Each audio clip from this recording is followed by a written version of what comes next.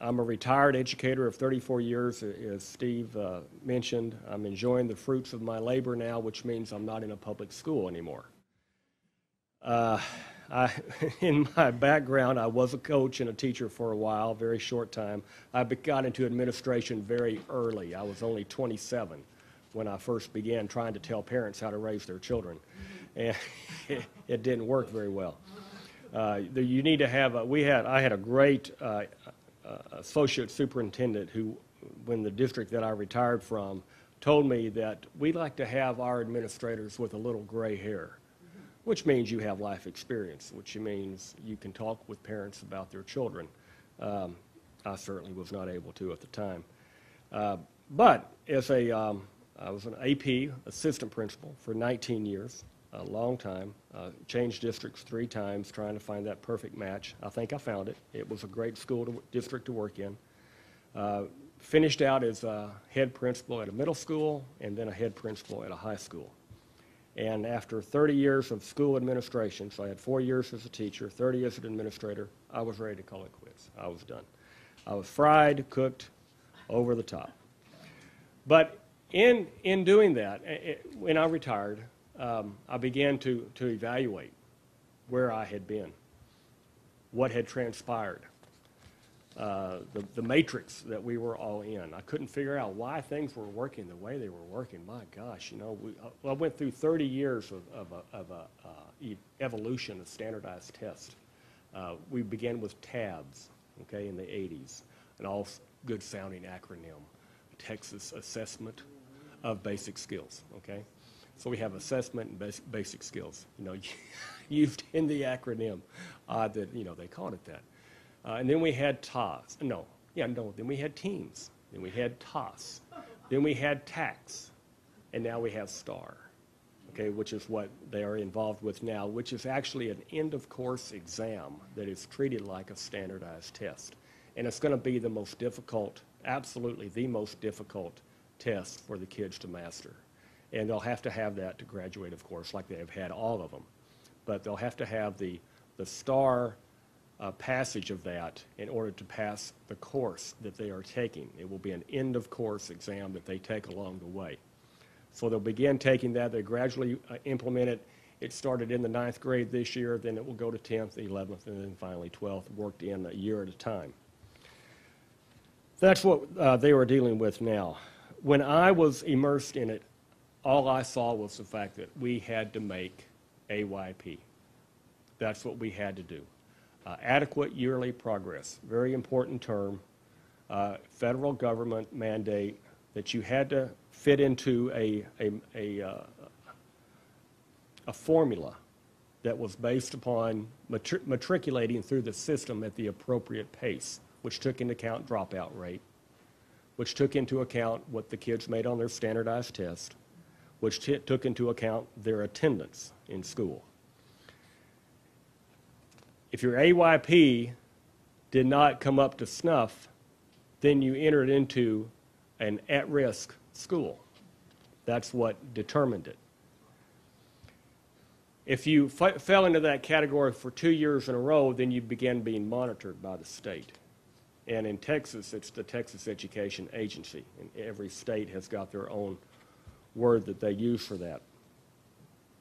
But as a principal, I was very fortunate in that I never had to worry about making AYP or being acceptable on the test because we lived in a predominantly affluent attendance zone. But that was only at my school where that pertained, although there were other schools like that.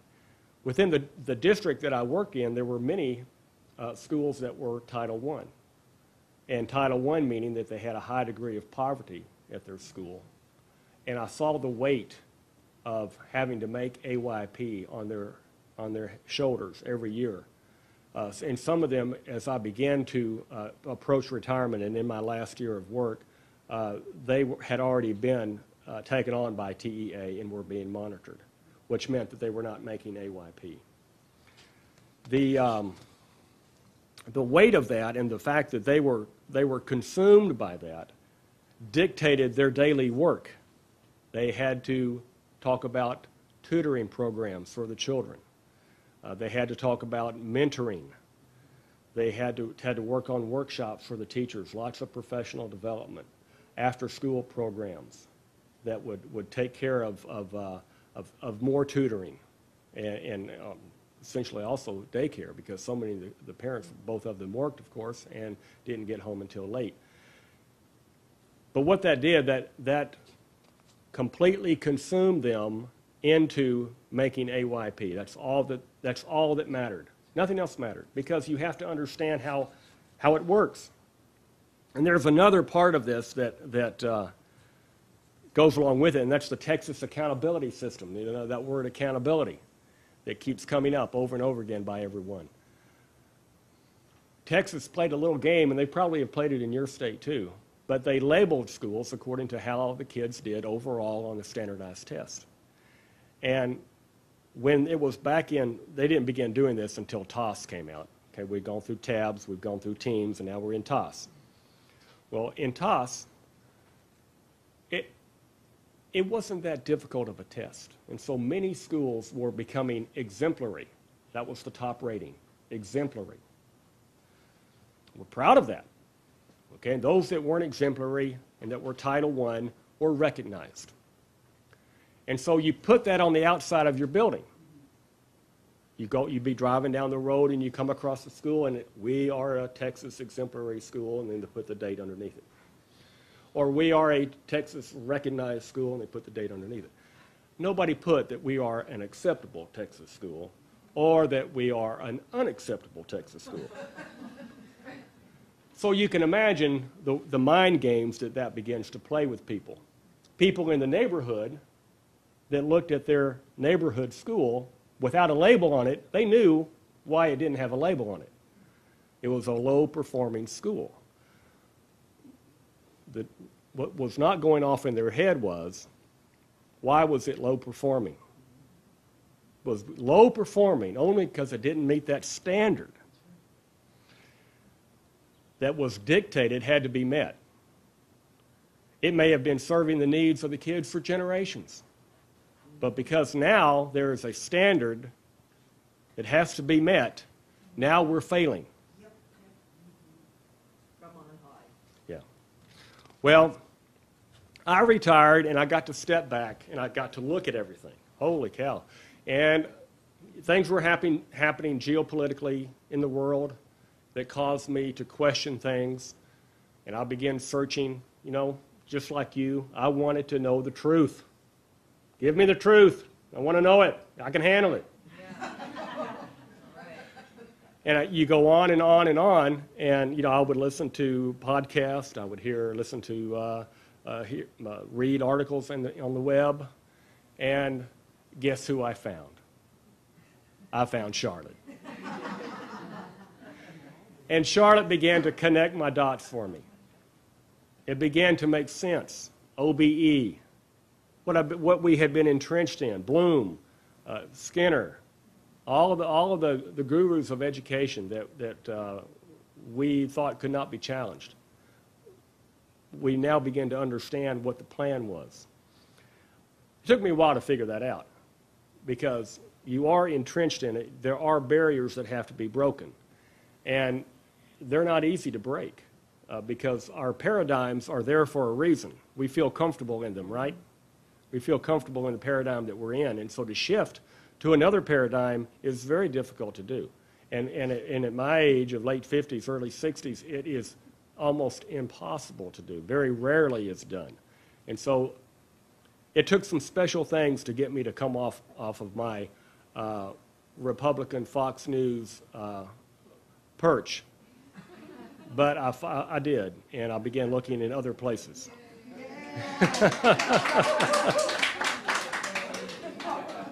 Well, Charlotte's work took me to Norman Dodd, and I began to see the global picture involved. And I watched G. Edward Griffin's wonderful interview with Norman Dodd, learned so much, got Ed Griffin's book, began to learn about the Fed, the money system, and then things began to fall into place. And it is very enlightening, but also you know, you realize that things are not as you've been told on the evening news. Imagine that. Holy mackerel. But what I want to talk with you about today is a little bit about what is going on in Texas right now, and some personal experience, because as fate would have it, our son, our oldest son, who was doing some missionary work in Honduras, gave up a great job to go do that, and you know, it was quite concerning to us, but he felt led to do it, and we're glad that he did. He grew up a lot, he learned a lot, and he helped a lot of kids in the meantime. But he left teaching to do that. Well, he comes back, and of course every kid, and I call him a kid, he's not a kid, every young adult wants to live in Austin, if you're in Texas, okay? Austin is it. Austin is where everything's happening. So he wanted to move to Austin, couldn't blame. He's an Aggie though, you know, but he's more of a free thinker, and he wanted to move to Austin. And I said, Bobby, you know, I said, good luck finding a job, middle of the year. This is when all the teaching cuts have been made, and it was going to look tough to do. But he applied to Austin ISD, had a couple of interviews over the Christmas vacation, and had 2 job offers. One of the advantages that he has is that he is fluent in Spanish. Got a job on the east side of Austin, very poor Hispanic neighborhood, working in the lowest performing high school in Austin. Well, little did he know that it was already in the works to be taken over by a charter school company, by an EMO, an education management organization. That's what, those are the management teams that go in, the business end of it, that goes in to completely run a school. You think about all that has to be done. Custodial work, transportation, maintenance, not just curriculum and instruction, administration. All these things are done by the EMO in a charter school. Austin has hired an EMO called IDEA. It's not an acronym, that's the name, IDEA. I thought it was an acronym. I said, you know, find out what IDEA means. You know, it's got to be an acronym. Everything's an acronym. It wasn't. It's just IDEA. But they're a for-profit company. Austin ISD has contracted with them, and they are the takeover arm that comes in and takes over the individual school. And what they like to do is they like to take them as a block. They'll take the elementary and the middle and the high school, and they'll turn the whole community into a charter school community. And so the parents lose their neighborhood school that they've had forever. I mean, some of those Austin ISD's east side schools go back into the 20s, to the teens probably. I mean, when Austin first started, you got to figure that area just east of I-35 was a predominantly run area. I mean, it was a thriving part of the Austin community. So it's been there forever. And those schools have been there forever, educating the kids adequately, until they were told what the standards were going to be. Okay? Well, apparently the school that my son took a job at was already in its 5th year. And let me explain the importance of the 5th year of not meeting AYP. This is the nuts and bolts of how the system works to take you over. After the first year of not making AYP, you're kind of on a watch list. Second year of not making AYP, then the Texas Education Agency, or whatever your state education agency is and how it's set up, comes in to begin making a plan. And you have to be involved in a plan for change. How are you going to correct this? Third year of not making it means that the faculty begins to be replaced. Teachers are let go who have not performed up to the level to where their kids pass the test on a large percentage. So their evaluation is based upon, and I'm going to read something that Steve has given me that is very apropos to this, that guarantees that teachers will teach to the test. It guarantees it. I'm going to read that in just a minute. After the 5th year, For the third year, the teachers begin getting replaced who are not cutting the mustard. Fourth year goes by, fifth year goes by, you still haven't made AYP, that's it. Curtain goes down. And so the whole elementary, middle, and high school in our son's area is now being taken over. They've already done the elementary. Next year, this coming school year, will be the middle school. And after this school is over with, he'll have to resign. He'll have to turn in his resignation, as will every other teacher that teaches at that school. And they all know it. A lot of them have left already, knowing the handwriting's on the wall. And then the EMO idea will replace them. And typically they go to the Teach for America program to bring in the teachers. Wow, define it for us. Well, you probably can do a better job of that than I can, and after we're done you can. But the Teach for America program is a federally funded program to go out and get teachers from industry to come in and teach. And they don't have the teacher training that we do, that educators do. And it's not like an alternative certification, but it's a little bit more in keeping with that, not exactly like it. So the Teach for America kids are typically brought in. And I don't want to speak for the program, but they're not real good in classroom management, from what I've heard, and oftentimes they don't stay very long, so you have a constant turnover of teachers, instability within the faculty. In any event, I wanted to reiterate, I've gotten off of my track on my notes a little bit, but I wanted to just go back and refresh your memory and remind you that the only thing that is causing these students to be relocated and sent to other schools is because their school has been deemed a failure. That's very important. The standards that have been put out there for them to follow, for them to meet up to, they have not, and so therefore they are a failure.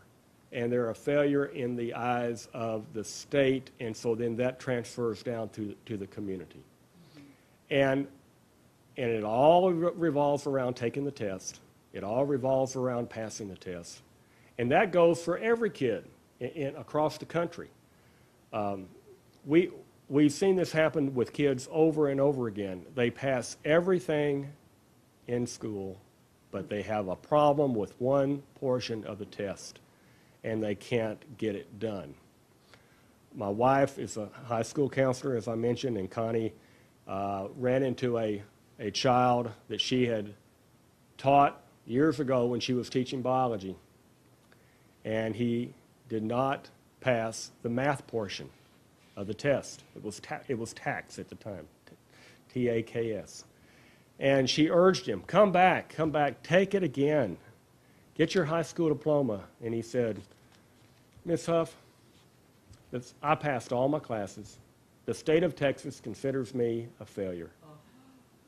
I'm not going to go back, just because I couldn't pass the math portion of the test. And so they consider him not just a failure, but they label him a dropout.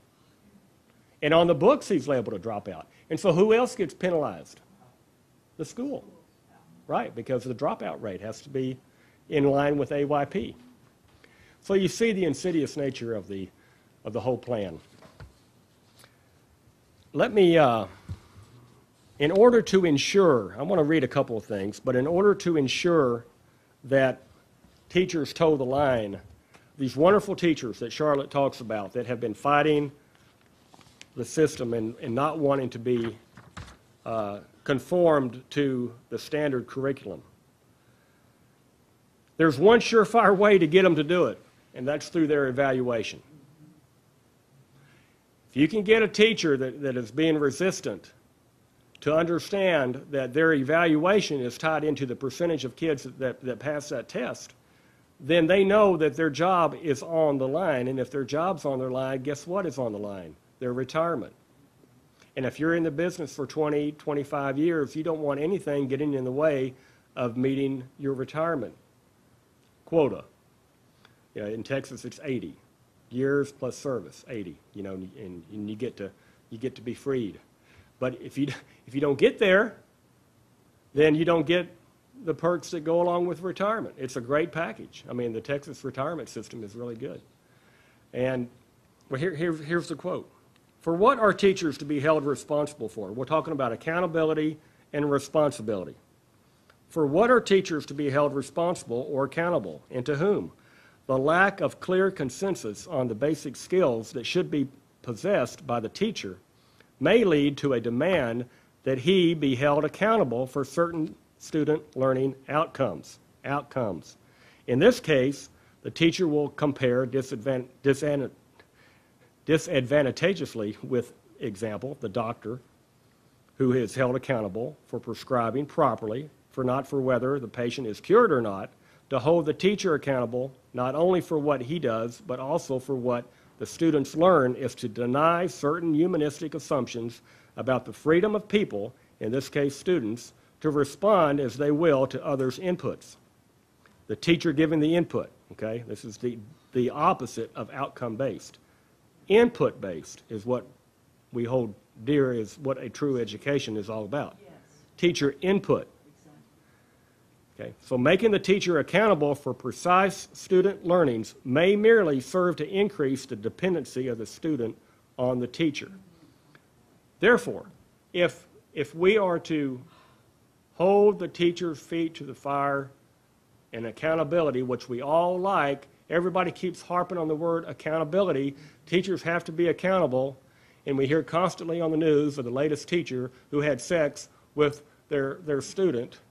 That pulls down the respectability of the profession even more. We never fail to hear that brought up.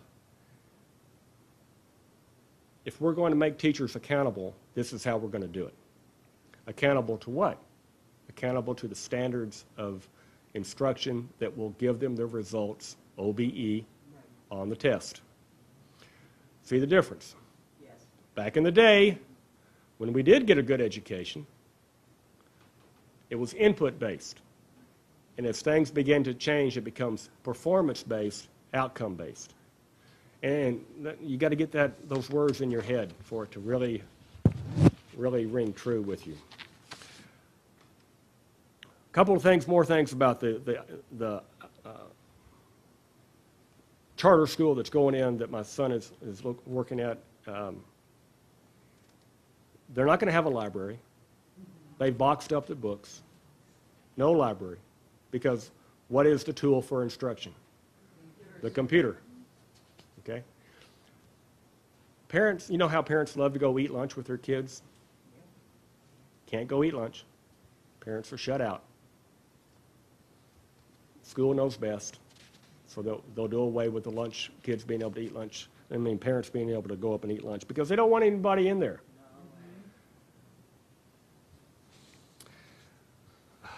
The last thing that I want to mention to you is that right now we have the 2014 mandate approaching. You know what the mandate is? 100%, thank you, George W. 100% of the kids will be proficient by 2014. It's insane. Really? I mean, please. When we heard that for the first time, it was like, what's he smoking up there? Yeah. But as we are approaching that date, we're getting further and further behind in schools not meeting AYP. Do you know that nationwide, in schools like the one that I was in that had 3,800 students, 215 on the faculty, large schools, 83% of those schools across the nation last year did not make AYP. 83%. Now, that's large schools, okay? And a smaller percentage of the smaller schools, but in the large schools, which many of your urban schools are, and they have all hit the wall. HISD, Houston Independent School District, is at the wall on not meeting AYP. The entire district, not just the school, but the entire district. Okay, so you're finding that in all of your major metropolitan areas. They're all failing. Because why? Well, every school is going to fail if you have 100% as the bar. But they're failing because as each test has come along, in Texas, tabs, teams, TOS, TACS, STAR, okay, as each one has come along, it's gotten more difficult. Well, we've got to make it more difficult. Those kids have got to be able to compete internationally. Well, as it's gotten more difficult, more and more are failing. And how are we doing internationally? Well, but the statistics show that we're where we used to be on top. Now we're somewhere in the middle or close to the bottom. So why are we remaining with a program that continues to fail? No Child Left Behind is a dismal failure. But why do they keep it? President Obama's got his own initiative. He's got RTTT. Somebody's going to speak to that later on. We've got the carrot that now is being dangled by Secretary Duncan that if you adopt our plan for school renovation, we'll get you out of that 2014 deadline. That's a big carrot. And we've got like 14 states already approved to take that carrot. And we've got about 10 on the books because they have to evaluate your plan to make sure it's up to what the standards that they want to have. But he's not getting away from No Child Left Behind. He's not getting away from accountability. He's not getting away from AYP. He's just dangling a carrot that they're going to have to take. Governor Perry in Texas, the oops candidate, Governor Perry has not taken that carrot yet, but he's going to have to eventually. Every school district, every state is going to have to take that carrot because nobody can be 100%. You know, it's not going to happen. We know that's not going to happen. No Child Left Behind is a great term, but it's really an Orwellian term, isn't it? In that no child left behind means many will be left behind. In order for Texas to be able to offer vouchers, this is very interesting. The way the Texas laws are written, and I was unaware of this until just a short time ago, Texas cannot offer vouchers to the public. They want them. It was on the ballot as an initiative in the Texas primary, passed overwhelmingly. Parents are dying for vouchers. Well, why are they dying for them? Because the public schools are failing. They're horrible. You know, if you're inner city, my gosh, you want a voucher. And now it's getting into the suburbs. The school where my wife is a tremendous, very good suburban school. They didn't make AYP. They may not make it again. The school that I worked at, which was considered to be by many the closest thing you could get to a college prep school. It was a wonderful academic program. The Indians and the Pakistanis and the Chinese were, everybody was moving there, buying homes there to go to school there, okay? Last year, first year, didn't make AYP. Shows you how difficult it's becoming now to make AYP. Well, everybody will eventually fail because what's the standard? 100%. 2014 is out there looming, waiting. President Obama's dangling the carrot. They're going to have to take it. It remains to be seen exactly what that means. Kind of vague. It's vague. Don't know what that means when you take that carrot. But we'll find out more details as we go along. But what Texas is doing, this is my last point, what Texas is doing, in order to be able to offer vouchers to the public, which they desperately want, they have to change the taxing structure.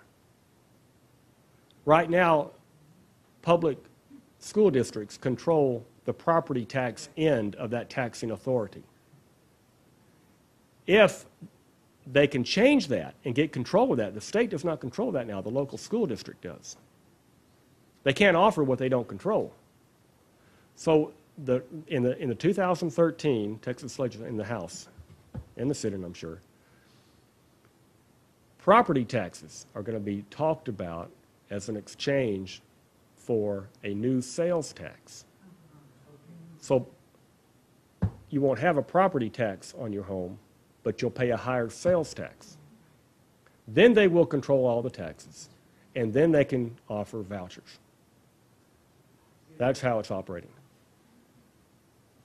Now, that could spell big trouble for school districts, because when you have a property tax that you can depend on, you can plan your budget. I'm not sure how it's going to work when you have a sales tax that is dependent on people going out and buying to get that replaced. I'm not sure how that's going to work. But if they can get a sales tax, which would be a 9% across the board sales tax on everything, including property, which would be huge in terms of buying a home, then they can control the taxes, then they can offer vouchers. And the public will say, thank you, government, for doing that for us. Now we can get our education. But as we've learned, once you take $1, once that private school takes $1, they have to do what the federal government tells them to do. It is a Trojan horse. The frustrating thing for me is that as an educator, you're trying to do the right thing. There are many of us in the system that have a conscience. We know right from wrong. We love kids. That's why we get into the profession. We want to do the right thing, but are not able to move the system in the right direction because we're dictated to, and it's so entrenched and so much a part of everything going on in education that you can't do anything but follow the rules, because the consequences are too great if you don't. And they will not abandon No Child Left Behind. President Obama will have his initiative, and whether it's RTTT or STEM or whatever it is, whatever carrots he's throwing out there, avoiding the 2014 mandate, they will not abandon No Child Left Behind. It goes back to 1965. They're not going to abandon it now. Why? Because it's a planned takeover. That's why. And they're not going to deviate from the plan. And they'll give it different names, and they'll give it different initiatives that go along with it, but the basic crux of it is not going to leave. And we got in bed with the federal government, as Charlotte has pointed out and others have pointed out, 1965 Elementary, Secondary, and Education Act. Title I came out, did wonderful things for a lot of poor children. Special education, another idea, this is the Individual with Disabilities Education Act. Wonderful things for kids with special ed, with special needs. Who can deny that all the good that's been done through Title I and IDEA? But because you're now addicted to the federal money, you have to do the other things that go along with that. And the constricting of the curriculum, teaching to the test, it's all going on. We know what's going on. We can't do anything about it. And no one dares say no to the money, because you have to implement the mandates. The mandates are there. You have to implement. You have to have the money.